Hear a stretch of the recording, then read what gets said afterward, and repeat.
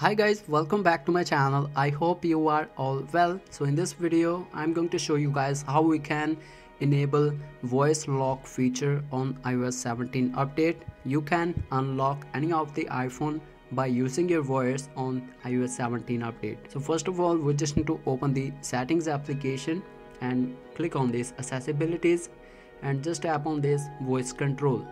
So simply enable here the voice control. Firstly, in your case, if this feature is not working, they just tap on this learn more option, and this will shows up you how we can use this voice control feature, and click on this continue and tap on this done button.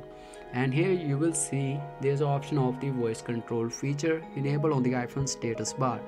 So now guys, just tap on this commands option and click on this create new command. When you tap on this create new command, guys, now we just need to type here the small paragraph just like unlock. So after that, tap on this action and create here the new custom gesture and tap on this one.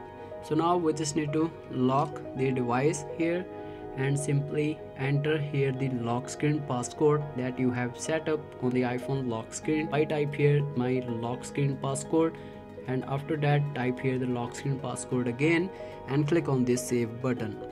So now go back and click on this save button and your command is ready to use just like unlock. So we just need to speak unlock on the iPhone lock screen mode just like this one. So bring your iPhone lock screen passcode. So we just need to speak here unlock.